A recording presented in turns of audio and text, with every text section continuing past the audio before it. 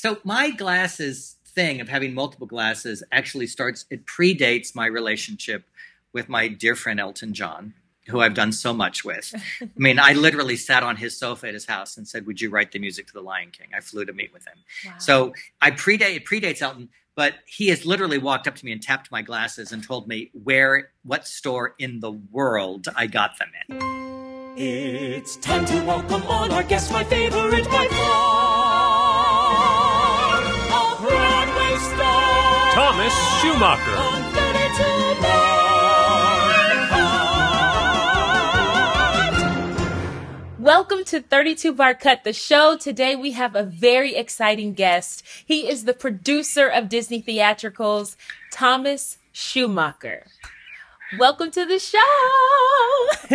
I am so excited to be with you, particularly right now after what you've been through this week. It's crazy. This week is so historical. I can't even believe that we're here. You know, there's so many talks of, well, we might be able to come back this date, or we might be able to come back this date. We're just not sure. So much insecurity with all of it. You know, the world is just something we don't even know anymore. But here we are. We made it to the finish line. You were in the audience. But before we get into that, the first thing I ask everyone when they come on, how are you?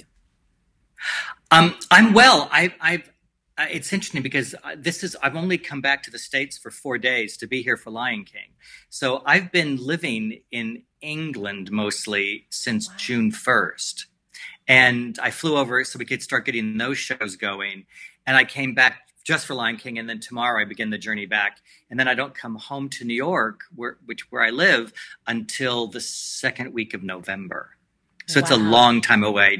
Essentially June 1st to November 8th or 9th, with 4 days back in the middle. Wow, that is a lot. That is a lot. Yeah. Your job is so interesting in that I personally, I know you're the producer of Disney Theatricals, and I know that you're the face of what we do, and you make things happen, but I don't know what a producer does. What does a producer do, and how do they make this thing work for us? Well, it's interesting because you're not wrong to not have a sense of the whole thing, because our relationship is all about you in The Lion King, and then you also as a member of the Disney Theatrical family, so we pull you into other stuff. But that's what you see.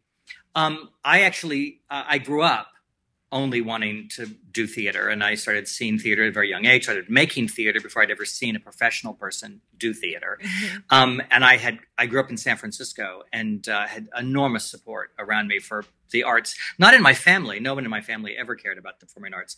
But outside, I started working in the performing arts, and I went to college to be a theater major, and I started working immediately after that. I graduated, and I went to work in a theater to train to be a producer. So it's all I've really wanted to do since I hung up my wig on the final performance of Pippin in the summer of 1979 at Santa Rosa at Summer Repertory Theater. So I was doing all these shows in rep, and I played Pippin. And I always threatened my friend Stephen Schwartz with, I'm going to sing for you if you don't, give me my way on this story point. But anyway, I hung my wig up and said, I'm going to go be a producer. So what a producer does fundamentally, and it changes whether you're institutionally producing, which is what we do, or independently producing. Independent producers on Broadway will encounter a piece of material either because somebody brought it to them, or because they went and sought it, or because they fundamentally put it together. And then those people have to go raise money, and then they put the show on, and then they hope it works, and then it becomes a business. But I've always worked institutionally. So I grew up in the nonprofit, which always is a surprise to people, because something as commercial as Disney, you assume I have a business degree, or I don't have any of that.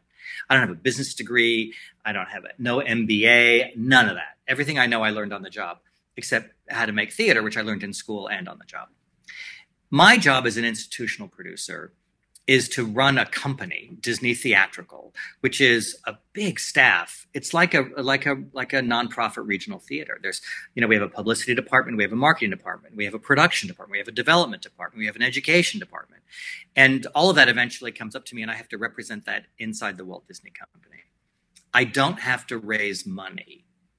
But because we have been so successful at Disney, we haven't had to ask Disney for any money in, 20 plus years, mostly because Beauty and the Beast started and became very successful. And then Lion King has always created the cash flow by which we could do other stuff.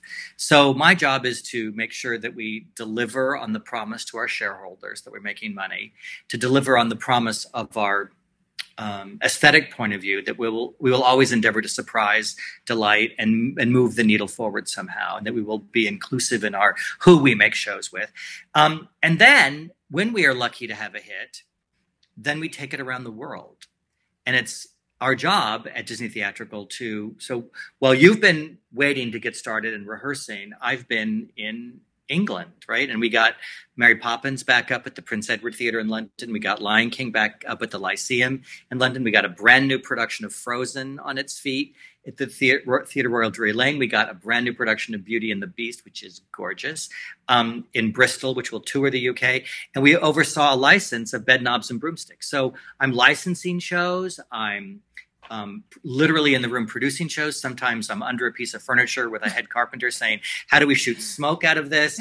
Or I'm in the box office saying, how do we sell more tickets? It could be any of that. That's a long answer to your short question. Oh no, but that is the thorough answer that I was looking for, because producers, like you said, do all sorts of things, and there's producers that have to raise money. So it's very interesting to hear you say, hey, we don't have to do that anymore. There's other things. There's other ways that I'm used and other ways that I do my job, my role here. But I'm held accountable for the money. Yes. So, and because I've blown it a couple of times, and when I don't get it right, I am accountable for that. So, for example, say we do a show like, the two examples, it's only happened twice out of 10 or more shows we've done, with Tarzan and Little Mermaid. Neither one of them, they lost money on Broadway. Mm-hmm. But I went out and found partners, took those shows around the world. Tarzan played over a decade in Germany. It's been seen all over the world, everywhere. Same for Little Mermaid. And they're all, profitable now. So even though they lost money on Broadway, I had to go dig out of that hole, fill it back up with money, and then move it forward. So, yeah. So, but if you blow it, and we're held responsible, and I can't spend more money every week on a show than it's making. Yeah. Because A, that's irresponsible, and B, it violates the precepts of a commercial company. But I imagine too, you have to take risks, right? In this field, it's theater.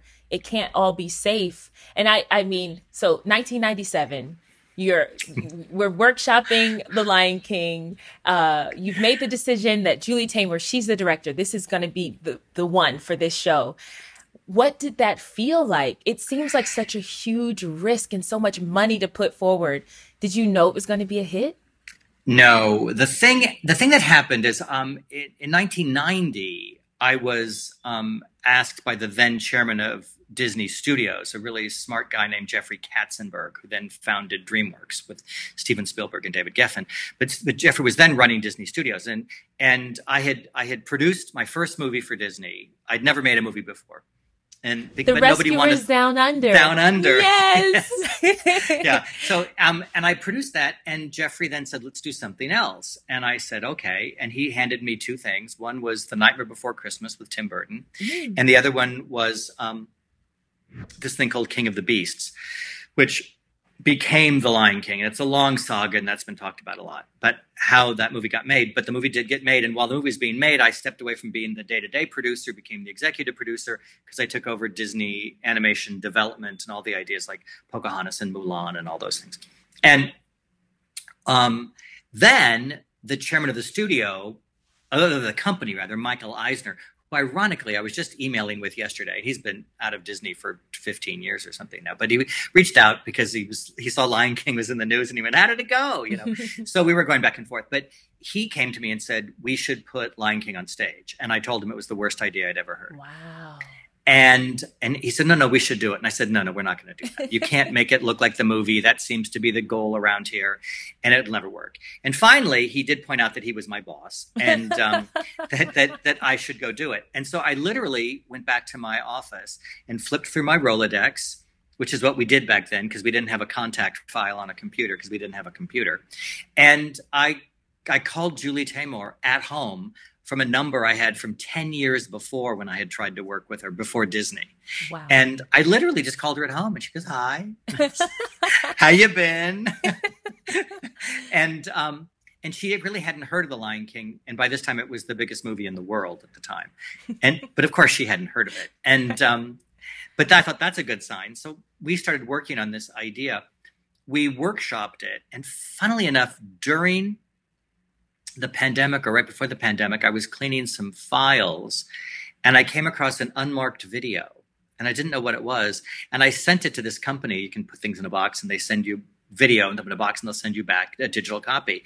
I said, I wonder what was on that video. It was the original workshop to The Lion King. Wow. With Keith David as Mufasa, Mario Cantone as Timon. I can totally see Keith David as Mufasa. Yes. Oh, yeah. I think he was wondering what that big thing was on his head. But he was. Like, anyway, we had the whole thing. But even Garth demonstrating how the gazelles would work with on your head and on the arms, all in cardboard. And we did this workshop. And everyone from the Walt Disney Company, Michael Eisner, Michael Ovitz worked there then, and a man named Joe Roth, who was out of the studio, they didn't get it at all. And they shut it down. So when you ask, was it a risk? Yeah. And it was really our fault that they didn't get it. I mean, I always tell the story, to be like, how could you miss it? But we had them sitting so close, they didn't understand what they were looking at. The big picture. And when they all drove away and left us at 890 Broadway, the old rehearsal studio down there, Michael Bennett's old building. When they all drove away, Peter Schneider, who I did the show with originally, and my virtual sibling, and Julie Taymor and I were out front saying, well, that didn't go well. And Peter wisely said, we have to show them the thing in scale. And we flew out to California and we convinced Michael Eisner to come back a couple of months, 3 months later. And we built 3 versions of Scar. We built 3 versions of Zazu and 3 versions of Timon. And then we demonstrated them on the stage of Beauty and the Beast in full light with Michael 15 rows back, Michael Eisner. And he bought into it and we raced to get it done and ran off to Minneapolis. We never got the show to run before we did the first preview. We couldn't, the first 2 weeks of previews, we couldn't get into the Stampede. Wow. We had to stop the show for like 6 minutes. Oh. And so I would go on stage and do a speech before the show about, we're going to stop and change some scenery, stay in your seats. Yes. I mean, we had no idea what we were doing. And none of us had ever done a Broadway show before. Wow. So it was a risk, but it was, and everyone thought it was a terrible idea. And we felt there was something there. And then, of course, audiences went crazy. And the rest is, kind of theatrical history. You never know. You never know. And it's interesting, too, because I was going to ask you this. With being an actor, I'm at the mercy, right? I'm at the will of a director or a casting director. I'm waiting for the phone to ring. There's so very little I'm in control of. And I'm curious if that's how you feel sometimes as a producer, that you present this project and then you're kind of at the mercy of, will this work or not? Well, yeah, first off, let's address the fact that as an actor, the 2 biggest things you are in control of is the original yes or no, and then how you are able to fulfill the vision of the people you came to be with. I mean, just imagine for a second. I mean, people that I so love and adore. We lost Sam Wright this year, which is, for those of us who knew Sam and worked with him, his extraordinary generosity. He was the most experienced person in that theater. Wow. Right? Mm-hmm. He was a star already.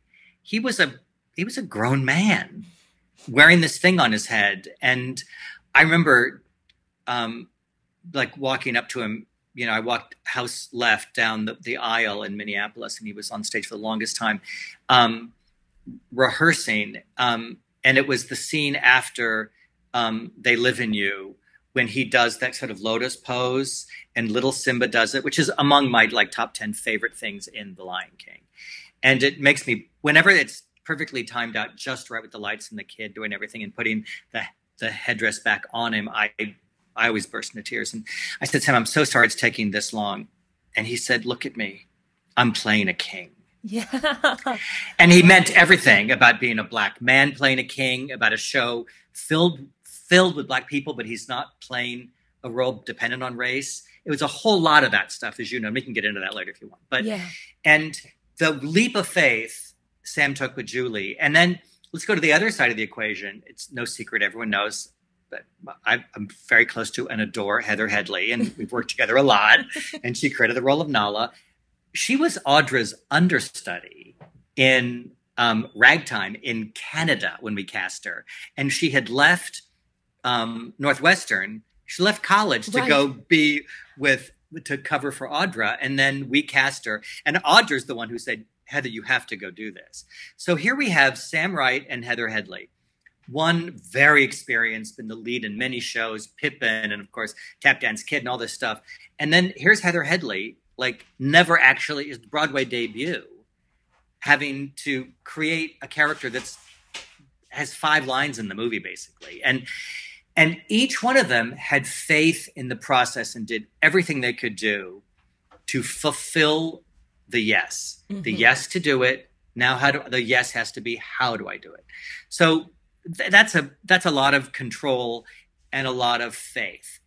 Producers, interestingly, have a lot of control because at least the way I do it or we do it, I pick everybody, right? So I went to Julie Taymor, and then Julie Taymor came to me and said, okay, what about, we actually had a different designer before Richard Hudson, and then that designer didn't want to do it, and Julie, it didn't work. So then we went to Richard Hudson, and Julie came to me and said, what about Garth Fagan? And I said, interestingly, the same festival I wanted to work with you on, I was trying to work with Garth on, so I've known his work forever. I would love to work with Garth. Lebo, I already knew, right? Because we'd already made the movie together. Right. And we became very close during that. Not people know that too. I mean, we're very close to Lebo, and we became very close during that. So we had a lot. It was just bringing together this group. Mark Mancina, who worked so much on the music, and probably is not really even known for it, but wrote a lot of these songs, as you know. And we all knew each other. And then we were adding Julie, who I didn't know. And so there's the picking people part, and then there's the having faith in process, because you have to submit. You have to submit to other people's visions. And then you, in a sense, become a version of an editor. Mm. If I think you do this right, you become a partner with each person to the degree that they're comfortable doing that, to say, what do you think of this? What do you think of that? Julie Taymor is an artist of extraordinary power and depth.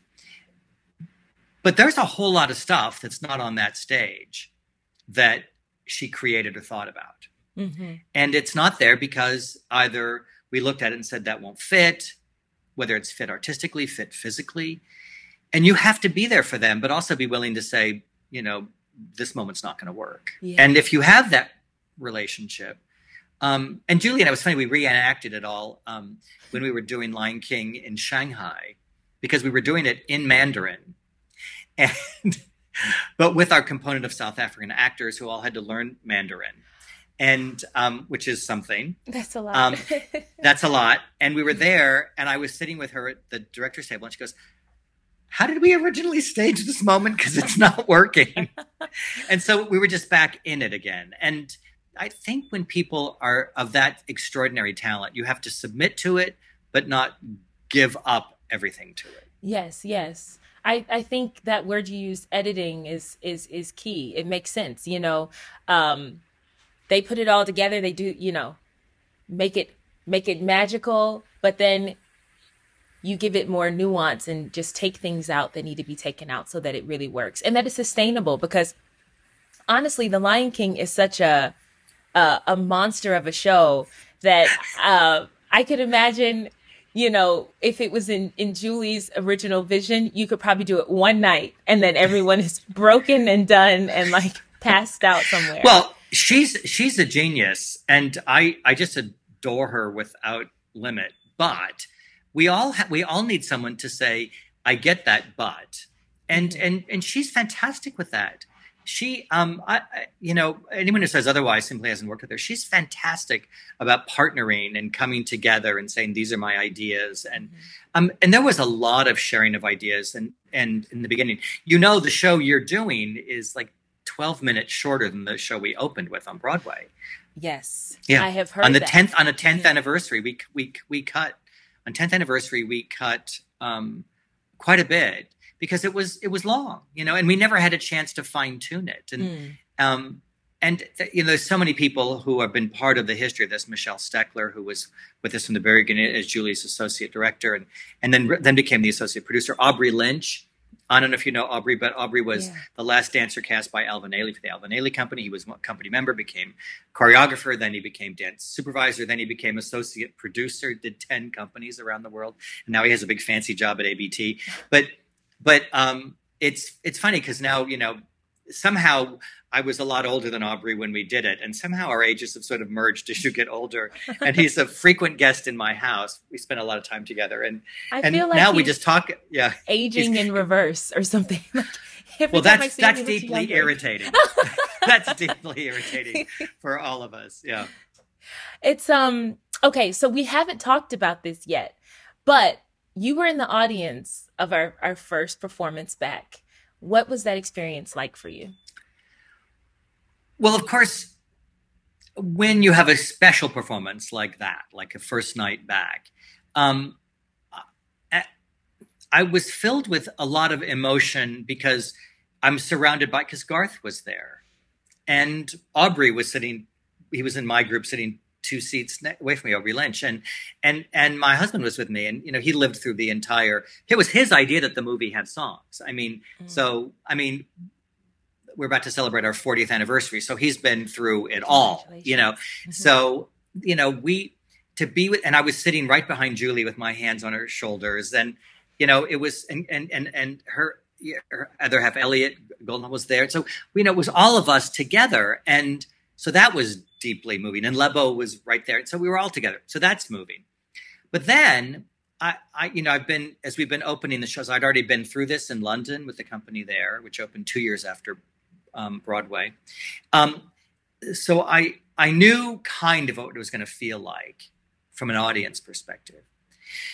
But then in the American context, for me, I couldn't help but look at that stage and know the stories of so many people who I wouldn't out here. That's for them to tell their stories. But we had company members who went through serious trauma. Mm-hmm. We had company members in South Africa who weren't sure they were ever going to get out of the hospital. Mm-hmm. We had people who really struggled and were hurt and were damaged and suffered a great deal during the pandemic. And to pretend that didn't happen is to deny the truth of why theater is powerful. So I'm watching a stage knowing so many personal stories. I know the people on that stage who were fine, right? We have friends in the show, principal actors in the show who, turn their house into a studio, make it happen, do the job, move forward. You know what I mean? And we have other people who literally thought they weren't going to ever breathe again, let alone sing so gloriously. Mm-hmm. We have people like Brennan who are brand new coming in, like, this is my chance, right? That's its own story. We have people who really went through, and we had people up there who were very frightened. And that also includes people backstage who I've known forever.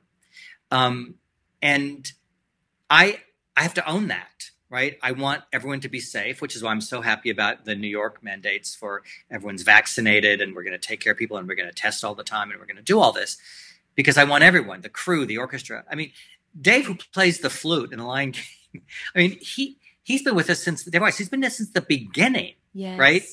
I mean, and everybody is bringing their own truth to it, and I can't pretend that didn't happen. We had a case. You were probably on a call when an actor in The Lion King, who I've known for many, many, many, many years, And she and I see each other outside of the show, and she goes to events with me all the time, and I love her. And she spoke up about hair, mm-hmm. right? Things that the audience isn't thinking about, but things mm-hmm. Which was, and there is great respect and affection between the two of us. But she was willing to be so candid with me. I could not think about that while I was watching her, and you know what I mean. And I adore her, and there she was, just beaming and glowing and being unbelievably funny and brilliant in the show. And watching her in the curtain call, I literally burst into tears. And I told her this afterwards, because all those stories that people don't think matter enormously. The triumphs, the failures, the fear, the everything, the seeking a better work environment, all of this together. So when I'm looking at the show, and I always say this, it's always about people to me. Yeah. But it is about the people to me, right? You're playing animals, but it's about the people. And there is no Lion King without those people backstage who get you dressed, get your wig on you, get that costume on you, get the makeup on you, who change, you don't have to change your clothes a lot during the show. Other people have some 20 changes during the show. Yes. These people are all the life force of the show, on stage and off stage. And because I've been around it so long and was there when we invented it, I know, right? When we do that stampede, I know what the female dancing wildebeests wore in the very beginning that we had to alter because they were all just breathing raffia. Oh. I know what those costumes weighed before we redesigned them. I know, right? So that doesn't mean I know their individual experiences. I only know what they can share with me. But it does mean that I have to react to it. So I'm seeing all of that when the show happens. That's such a rich experience because you know it so intimately. You can't just watch it. It's almost as if you're on stage with us experiencing it because you know everyone so intimately and you know the history of the show and what's going on backstage. I think because the audience, they see the show, but unless they have some sort of history or relationship with theater, I don't think they give a second thought about dressers or puppets or makeup or what goes on backstage, but there's so much happening.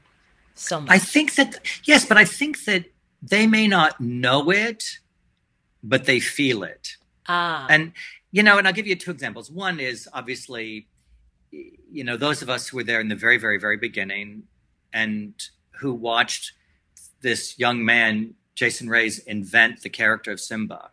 Right. So different than what the character had been in the movie. And, his endless night, his, it's a heartbreaking story. And many of us stood by him and tried to help him navigate a life that he couldn't navigate. Right. So that ended, so horribly. But I can't help but think about that. Right. So, yes, the audience doesn't know what that is. The people who have been, all that, they can't possibly know that. But let me give you an example. Everybody I know, and you may know this about me, I spend a great deal of time in Italy, and I love classical art, and I study it, and I care about it. And everybody I know tells me when they walk in and look at Michelangelo's David for the first time, how they cry. And it's inexplicable because they've seen scaled copies everywhere, things exactly the same size, looks exactly the same. There are casts of it in plaster in London and stuff. But somehow seeing it, they don't know how that happened. They don't know how this block of marble was brought in from Carrara to Florence. They don't know that it had these weird seams in it, that no one wanted to work with it. They don't know that Michelangelo wanted to make this triumphant figure of David as a symbol of Tuscany, of defending itself against marauders. They don't know how he drew it and then chipped away and drilled. They don't know that someone had to rub it with wet straw to get that because there was no such thing as sandpaper. And they don't know any of that. And yet they feel it. And there's no question for me that the audience, and Julie will tell you this, the audience doesn't look at every one of those beads on your corset. But, we donated some of those corsets and costumes to the Victoria and Albert Museum in London because they are art. But when we donated them, I asked the lady who did all the beading in London to be with us when we did it. Because people don't know who she is. They don't know how she beads it. They don't know what those beads are. And because you have an intimate relationship with that costume. the intricacy and the beauty of it. But I agree with Julie. They feel it. They don't know it, but they somehow feel it. That the hand of the artist, whether it's the person who made the stuff you're wearing or you, right? When they don't know what Giza Voyebo means. Yeah. They don't know, but they feel it. Yes. They feel it. Absolutely.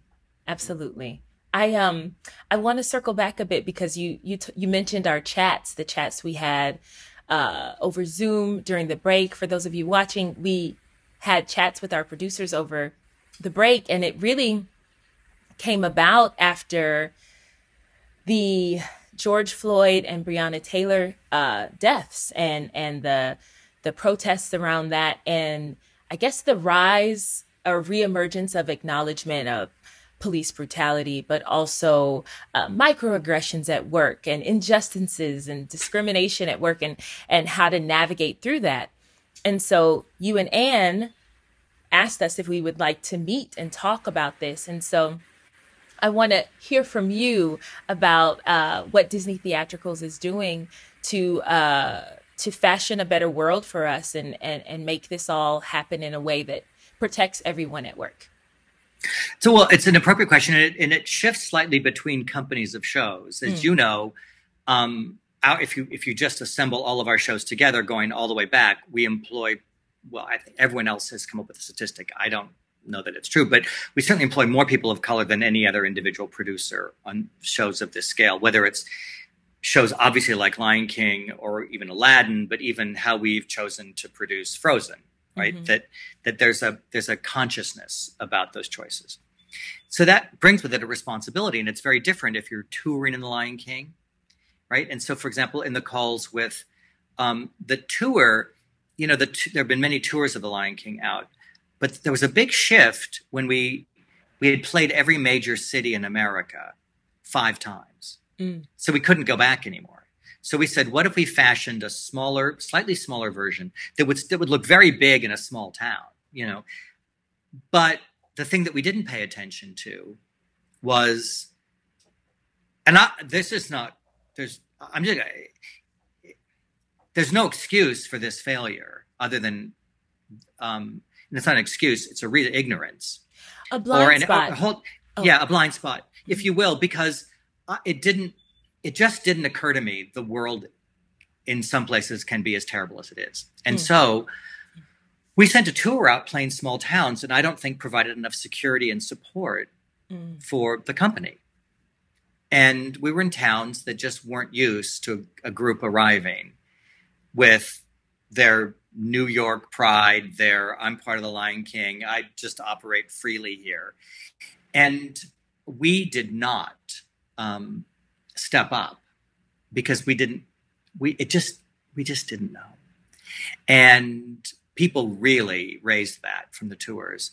And so to that end, we now travel with security for the company. And I use that as an example of something really overt, right? That we now have security people who are with the company. They strategize as we go into different cities. They work with local law enforcement. Please understand, we're bringing the most respected company of people you can bring into your town. This is what we're going to expect from you for the venues and also for the artists in the show, how we're going to be there for you. Does that erase every problem that we could encounter? No, but it means that we're getting ahead of it. Yeah. So that's a very practical thing. Another practical thing that grew out of these conversations, and we referenced it before, is something that particularly for non-Black members of your audience, it would never occur to them, probably, prior to all of this, the challenges and demands and needs for Afro-textured hair. People don't, and by the way, there's a whole lot of ladies on Broadway who have hair issues from having their hair in pin curls every night, what we call wig prep. Because every night, but how do we manage hair? And so, because it's about the prep of the hair, the taking care of the hair, management of hair, building, in our case, puppets and masks that can accommodate hair. How do we do it? And also, equally importantly, what do we tell people when they audition? Mm-hmm. What are you told before you get cast and then told, oh, you're going to have to cut that hair off because you've got dreads that go all the way down your back, or you've got extensions, or you've got this or that. You need to know if you would like to be in the show, there are certain things that are going to work. And bright blue 38-inch extensions going down your back are not going to work in The Lion King. So we have to figure out how to manage the process with respect and dignity and honesty and being direct. Mm-hmm. And so to that end, we brought in a bunch of consultants who've worked with our hair and makeup team to talk about how to manage hair, how to take care of hair, how to be respectful of hair, how to recognize that hair can be sacred for people. And I've taken workshops in that, because I think that unless you're told, and even the Hair and the Makeup Union has participated with us at Disney in this because they don't have the information either, mm-hmm. which I have found fascinating. And in our own industry, the backstage hair and makeup people are not as experienced, in fact, as some elements of television and film, because I don't know why. I have no excuse for that.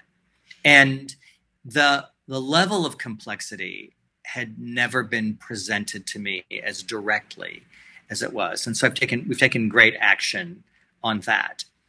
And then there's issues. By the way, you're welcome to ask me anything you want, but there's issues in terms of text and content within scenes. And there are issues about how those scenes are directed and or taught. Oh, I see. Yes. And that we need to be respectful of, because I think sometimes people who are, as resident directors, associate directors, people who are working with the company, may be so far removed from how that the scene was originally created with a set of actors. Mm-hmm. They might be using a shorthand that is either inaccurate or disrespectful or just completely inappropriate. And we have to talk about it. Mm-hmm. How we can talk about this scene. In some cases, there's dialogue on some of our shows that might have been okay when a film was animated, but when it's a theatrical experience and you're looking at actors, there's dialogue that needs to be debated. And by the way, everyone does not agree. And it doesn't divide with one group agrees and one group doesn't, because even within playing the same parts or how they're acted or how they're spoken about, but we need a much, much higher awareness of how we come to that scene, with the respect we bring into that scene, and recognizing the lived experience of the person who's going to be playing that part. Yeah. And how are they taught the role and how do they respond to it? That's just scratching the surface of things that I learned in those discussions. Yeah, and I know what was amazing about that for me, from my perspective, is that when I booked The Lion King, my life changed, right? So I'm just excited to be a part of the cast. I don't want to rock the boat. I don't want to say anything that's going to upset anyone. I'm good. And I think that most actors feel that way when they get a wonderful opportunity. You don't want to be the squeaky wheel. But when we had those meetings and we were able to really talk freely about different ways we were feeling, it opened doors, and I think it all made us feel closer and able to really access you and Anne in a way that would benefit everyone. And when we are gone and newer people come into the cast, it will benefit them as well. And when you put up another production for Disney Theatricals, they'll be benefited by these talks. And so even though it's icky and difficult in the moment, it all works out. I mean, we did try to make them as we tried to reduce the ick as much as possible, but when there's something icky to be talked about, you can't run away from it. And we keep referencing Anne. Anne Court is a co-producer of Lion King. She's been with Disney Theatrical for a very long time. She grew up in the theater. She was an actress at Stratford when she was young. She is such a trusted and close ally, and she cares about the Lion King so much and so deeply knows it. And we've had to sort of divide and conquer all these territories around the world as we split up. So like I'll be in Holland this week. I'll be in Liverpool and Holland this coming week, one on beauty and then on a new Aladdin in Holland. And she's going to be with the Aladdin company here and then manage it. So, we divide up. But Anne Court and I wanted to do those meetings without someone between us and the company. Mm.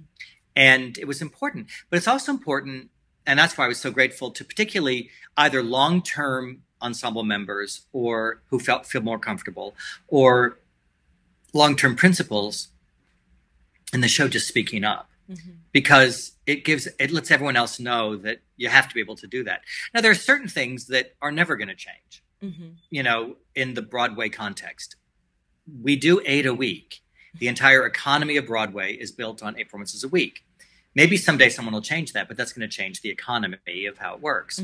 There are things that are not going to change, like when you're in the ensemble of a show, you're playing the part as directed, as designed, and as it's always been, and you're doing the choreography as has been created and as hundreds and hundreds and hundreds of people have done it around the world. A lot of these things are not going to change because it's a show that you want to know whenever you see it, you're seeing that version, right? And that there's no question, you know, L. Stephen Taylor, who is so great as Mufasa, he's so breathtaking, but El Stephen plays it very different than Sam Wright because there are different points in their life, right? El Stephen was a new dad when he started playing it, you know, and Sam was a man, you know, and, you know, an old guy, you know, and so he's still a warrior, but of course they're going to bring their own truth to it. And as you see the show, people do bring, you know, your Nala is very different than Heather's, is very different than, you know, I've seen so many Nalas that, yeah, and some Nalas you never have to see again. But you know, certain territories. But what you're going to bring to it is very different. When you are singing Shadowland, it's very different than watching someone sing it in Mandarin or someone sing it in Japanese, and what their own sense of nationalism is, and how they exist, and what battle they had to face to get there. So of course, within the principal things are going to change, but other things should change and shift between actors. But the show itself, there are obligations to the show that aren't going to change. We can make it appropriate, comfortable as we can, but those things are fixed. Other things, we have to change and stay with it. And if I'm going to take 12 minutes out on the 10th anniversary, and then someone says to me, you know, these 4 lines of dialogue actually make me very uncomfortable, then we're going to change it. Yeah. And, you know, I'm working on a revival of Aida right now, you know, the musical that we did right after Lion King. And this is an interesting example because we're reinvestigating. David Henry Wong wrote the book to Aida. Elton John and Tim Rice famously wrote the music and won a Tony Award for it. And the songs are great. And, you know, my beloved Heather Headley played Aida. And yet the director of the show is Shelley Williams, who was in the original production and played Nehebka and eventually covered Aida. So as we work on that, there's stuff in that show. It's going to truly be a revisal, not just a revival, because now looking at this context, I both with the agency of Aida, certain actions she takes or does not take, certain language that she uses, certain words that are said to and in front of other characters, have a different resonance, or they're different now for our time, and they need to change. And I'm completely, that's why I picked Shelley. I'm completely comfortable with that. And we have very frank conversations about it. And that's where we need to be. Now, does the audience need to know that? No. Is that part of the advertising? No. That's our job, right? That's our job together. Yeah. To work this stuff out. And to find it. And to present it in that way. Yeah. Yeah. Definitely. Yeah. So you talked a bit about, with these conversations, you're in the Broadway League and have been. You've chaired on the Broadway League.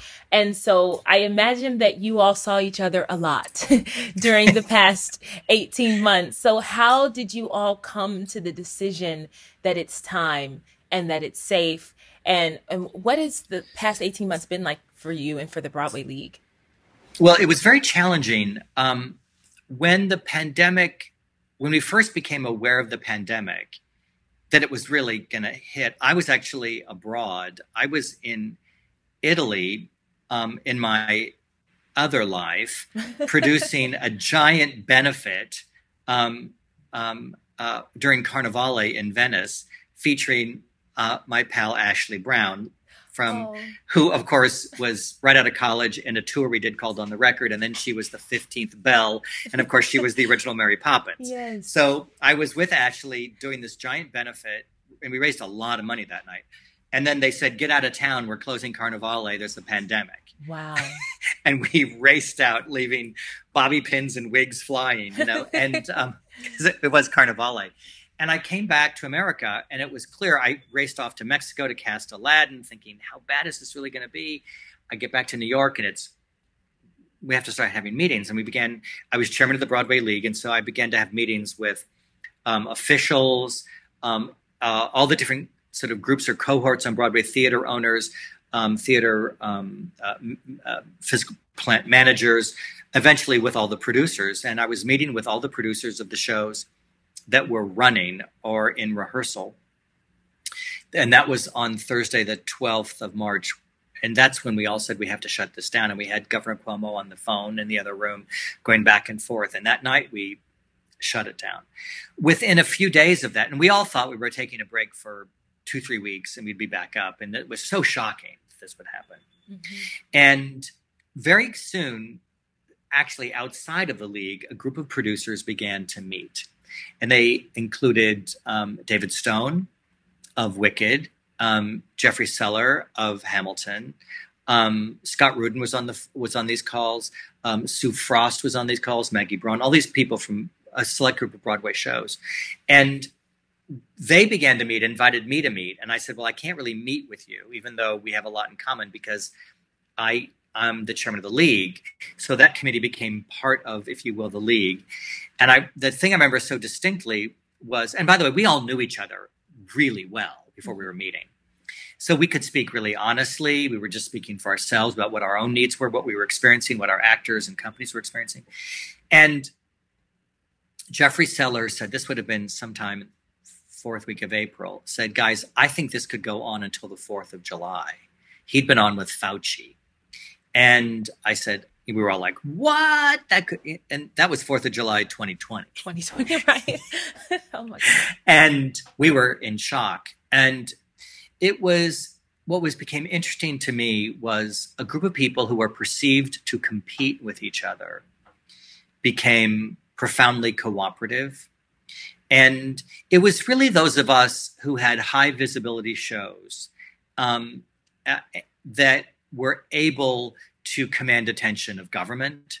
So we began meeting, we got lobbyists, we arranged for SVOG funding, we lobbied for extension of benefits for unemployment. We lobbied for a lot of things, and we were trying to navigate with the unions how we were going to do this. What if we did this? What if we did that? And there was a whole lot of process involved there. But I think something that came out of it, if you flip all the way to the end, is what happened this week. It was a massive national news story that Broadway was back. Huge. Right? You've been on Nightline. You've been on the Today Show. You've been on Good Morning America. Good Morning America. World News. I can't believe it. You've been everywhere. And that's because Lion King, Wicked, and Hamilton said we're the most visible shows. It's not about who's best or anything. This is just about we're the most visible. And if we unite and we coordinate our opening night, we know that becomes a news story. And the publicity teams on each of those shows did an amazing job of taking what are perceived as competitors. We celebrated each other's shows, right?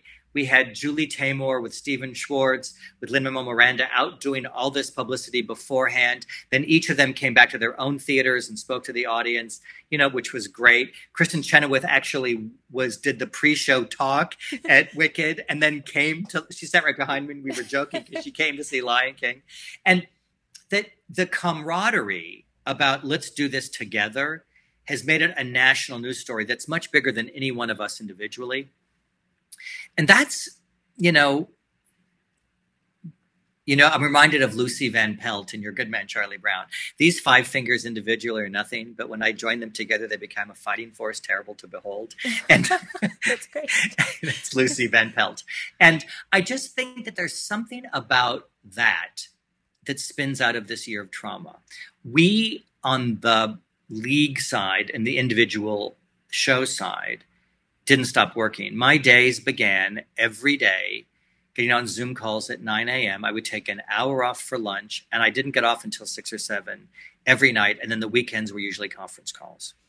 And it went that way for the entire pandemic. Wow. And we didn't see each other.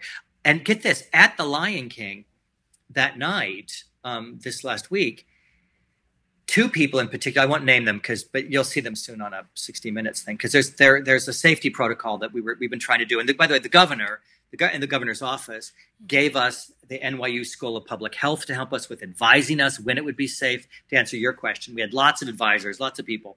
I have met with for over a year with people I've never seen in person. And I invited them to come to the Lion King. These like amazing people, Jack Caravanos, who's this industrial hygienist, who's a genius, who works at the NYU School of Public Health. I've met with him so much on Zoom calls and I said, Jack, you have to come to Lion King. You've been helping us understand how we could come back and guiding us through this process. He said, I'll be there with my wife. And he was sitting in my row and he walked up to me and I said, you're so tall, because I had actually never even seen him not sitting. We became friends over this. We would get on the thing earlier and talk about our lives, and I'd watch him on YouTube clips and he'd watch me on YouTube clips. And we realized so many people that we had grown this network with were coming together. And by the way, it wasn't just with them, it was within theaters, particularly in the first year of the pandemic, when there were so many questions. My dear friend, Colleen Jennings-Rogenstock, who runs the Gamage in Arizona, and we've been friends for lots of reasons, the league and also adjacencies to Arizona and lots of stuff. But she was way ahead on testing protocols. So then she was introducing me, because she runs a performing arts center in a university, how to manage group testing. I mean, we were all calling on each other for everything during it to figure out how to get you safely back in the theater. That is incredible. I mean, and it's paid off, because now we've had this amazing reopening, and we're back. We're back. I've been so thrilled to be a part of this historic moment. And I don't want to hold you too long, because it's almost our time is up. And I know you're a very, very busy person, but I can't let you leave without asking you two questions. Go ahead. One is a simple one, and then one is just a bit of advice for the folks listening. So you have a signature look, your glasses. Everywhere, every time I see you, you have a really cool pair of glasses. When did that start? And how many pairs of glasses do you have? Well, I thought this might come up, because I'm just traveling for the weekend. I have 1, 2, 3, 4, 5 pair plus that are on me, sitting on my desk right now. So I do have a lot of glasses, but there's a good thing when you get to be my age, right? Because I'm in my 60s, for God's sakes, which I never thought would happen. But when you're my age, your eye prescription doesn't change so much. So I can wear glasses that I've had for a long time. It actually started, I realized I needed glasses very early. I should have had glasses much earlier. I didn't get them until I was out of college, which might explain why I had crazy migraines all through college. But, this is the 70s. People didn't know better. And I got glasses. Ironically, I got glasses, and the first day I was wearing them, I'm not kidding, I was driving the legendary director Peter Brook around Los Angeles looking for a location to produce the Mahabharata, this 9-hour epic play that he had created. He's a famous man. I grew up admiring Peter Brook, this great director of Shakespeare and everything. And it's my first day spending real time. We'd spent a lot of time together getting ready for this, but we're doing site visits to find a place to do this massive production. And I had picked up my glasses the day before, and it was the first day I was wearing them. And he said to me, nice glasses. And I thought, oh, so my glasses thing of having multiple glasses actually it predates my relationship with my dear friend Elton John, who I've done so much with. I mean, I literally sat on his sofa at his house and said, would you write the music to The Lion King? I flew to meet with him. Wow. So it predates Elton, but he has literally walked up to me and tapped my glasses and told me what store in the world I got them in. Yes. Right? So that's funny. Okay, that's the glasses thing. What was the other one? The other question, the final question is for anyone watching or listening who is interested in doing what you do or any realm of what you do. What advice do you have to offer? And I know that's a big question, so you can pick one thing. Well, I think that our business is one of the few businesses left that is truly about apprenticeship, mentorship, and sponsorship. And they're each 3 different things, right? Apprenticeship is you sit at the foot of a master and you watch them do it. They're carving a statue and they have you carve a spoon. And then you learn how to carve, and they keep telling you that's apprenticeship, and we need to apprentice. And we need to just accept they're people who know a lot more than we do. And to study with them doesn't mean we're going to replicate their work, but we're going to learn from them. And I was able to apprentice with some of the giant theater makers of the 20th century. And that's something that I will never forget. That I got to be, I literally was doing a talk back with an audience at the Center Theater Group in part of the Music Center in LA. We were doing Aida out there way back when. Simone was playing Aida, and it was a really lovely tour. And because I was, local kid makes good, and I at the Tony worked for Lion King, so they invited me to come talk to a group. And I had 200 parents and their teenage kids in a rehearsal room at the Mark Taper Forum in LA. And when I started, I said, thank you very much for coming. A little polite applause. I have a lot I want to share with you, but I would like everyone in the room to please stand up. And they all did. I said, I need you now to spread your feet 18 inches. Now they're all like, what? And they did. And I said, I want you to look at this floor. And they all did. They looked at me and I said, my first job here was sweeping this floor so the actors would be safe when they came in the room every day. I had more moms afterwards thank me for telling their kids that. Yeah. Apprenticeship and being in the room, taking notes for directors, all that is so huge. That's the first piece of it, apprenticeship. And then really understanding that you need to find mentors, people who will let you into the room, people who will. So when we did Aladdin, which is, God bless it, a big old hit all over the world. When we did Aladdin, the second production, we did an experimental production in Seattle, but the real pre-Broadway was in Toronto. Mm-hmm. And, James Michael was in it. It was the company as you know them. And there was that big pre-Broadway thing. And the legendary Manny Eisenberg, one of the greatest producers of the last half of certainly the 20th century. And Manny had 7 productions that he was personally the lead producer on, running at the same time, right? He was huge, and I'd grown up knowing about Manny, watching Manny. He was a big figure in my youth at the Center Theater Group.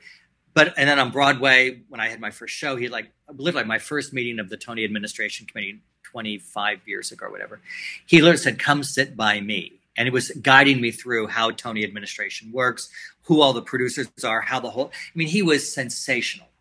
And so he flew to Toronto and he saw Aladdin and the show wasn't working yet. And he walked up to me and, I respect him so much and I love him so much and we know each other so well. And he walked up to me and he put his hands on my shoulders and he said, I love you. And when someone says, I love you, something bad's going to come. Yeah. But he said, I love you. And he says, and I think there's a hit here, and then he laid out what he thought wasn't working. And he said, want to have a drink? And we sat up with Ann Court for several hours next door at a bar. And we went through everything. And the next day, Casey Nicholaw said, what did Manny say? And I told him what Manny said. Casey Nicholaw, of course, choreographer and director of Aladdin. And Manny wasn't proscriptive. He just said what wasn't making sense to him. And I shared that with Casey. And a day later, 2 days later, Casey came back and said, I have a big idea for a rethink. We're going to have James open the show. He'll be the first thing you see. We're going to change this to this. He laid it all out. We all agreed on it. We began a rewrite while the company was up there. We gave them the rewrites when we left town. And we opened on Broadway with a show that was structured differently because I had a mentor who knew me and who I trusted and who trusted me, who was there for me. Mm-hmm. And also sponsorship, people who see something in you that they want to help and they actually get you jobs. Yeah. And I had that in a professor from UCLA named John Cobble, from whom I've named an award that I give away at the American College Theater Festival to young producers from underrepresented communities. And I've named it after him because he's the one who said to me, this is where you need to go. And then he called me and said, now you need to go work for a nonprofit. So I want you to go take this job at the Los Angeles Ballet. Now you need to do this. He was there for me in a way that, so apprenticeship, sponsorship, mentorship, and you need to be able to find that. And you need to find people like me who are adjunct professors and volunteer organizations. So, but also write us letters. I got a letter when we were going to Toronto from a young producer, sensational letter. He said, I've watched these 5 things of you online. This is the thing I noticed. That's a thread in these speeches. I watched your TED Talk, and I would like 30 minutes with you when you come to Toronto. And I said, great. I went to Toronto. He came to sit in the theater while we were doing the load in. I just came for the day. And we ended up hiring him as a PA. He then worked with us in the UK on Shakespeare in Love. He then oversaw our production of Aladdin there. And he now is a real hotshot and is actually in the middle of, he's the on-the-ground producer of a really major Broadway show that he's putting up right now. And, and I'm so grateful to him. And they eventually become smarter than you are, which is the benefit, right? And so I think people watching, you just need to have, you don't lose yourself when you let other people get involved in helping you. You actually grow yourself. Yes. That's my advice to them. Oh my gosh. Tom, that was really, really insightful. And I believe anyone watching and listening is going to benefit from that. Thank you so much for doing this, for coming on to the show, for chatting with us during this big week. And I know you have a lot going on too, and you're traveling. So safe travels to you. And thank you for doing this. Thank you so much. You're really good at this. I've enjoyed watching the show. So you're really good at this. So thank you. And by the way, just on behalf of the Lion King, thank you so much. You really put yourself out there for the last couple of weeks, getting the show ready and doing so much beautiful representation of our show. You're just sensational. So thank you. And I really feel lucky I got to spend time with you today, even though it wasn't as private as it feels like right now. I know it does. I know it feels so private, and then we're just going to put it on the internet and everyone's going to see. But It's been so lovely. This is so great. I feel like we sat down and had coffee. So thank you so much. Yeah, it's nice. Okay. Bye. Bye.